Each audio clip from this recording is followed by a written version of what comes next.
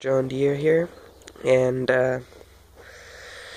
this is my newest tractor. I don't think you really had a good review of it yet, so I'm making another one.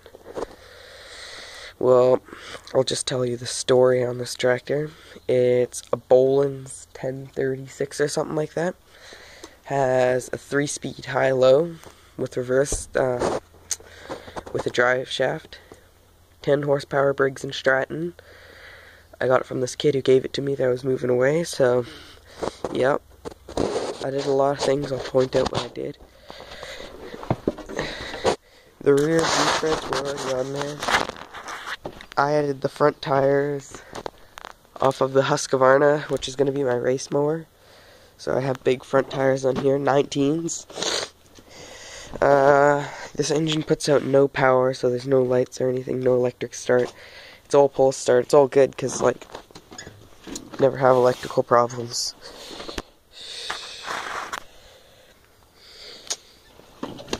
Ford emblem. Whoop. There's a 10 Briggs & Stratton flathead. 3/8 exhaust or whatever it is. Yeah, I don't know. 7/8.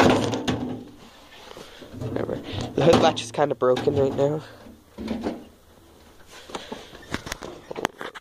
Okay, now that I'm back, got the hood back on.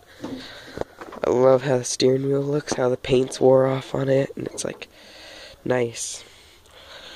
I used one of my bandanas and just covered out the pad. It used to have, you know, like mountain bike pads that they put on the back of your truck to hold it up, the kind mats and stuff. Well, it's one of those that's on there, and then I put the cover over it. It did not come with a shift knob, so I had to reach all the way down there. So I put this camouflage one that's faded and turned like a mint green. It came off that tractor, and so did the bumper that I'm going to be putting on here. Right here is a Bud Light like mini speaker, and there's already the hole there, so I just put it in there, and then ran the aux cord through there, so I can just play music off my phone, and it has a battery in it, so I don't have to run it off the tractor. That's the only downfall. You have to like park it and charge it after you've used it for a while. What else have I done? The thing didn't run right when I got it. I took one of the headlights out.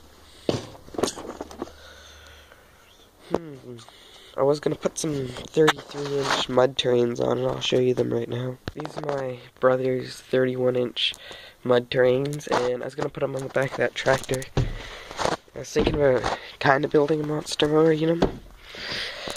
But I don't know. Too much work.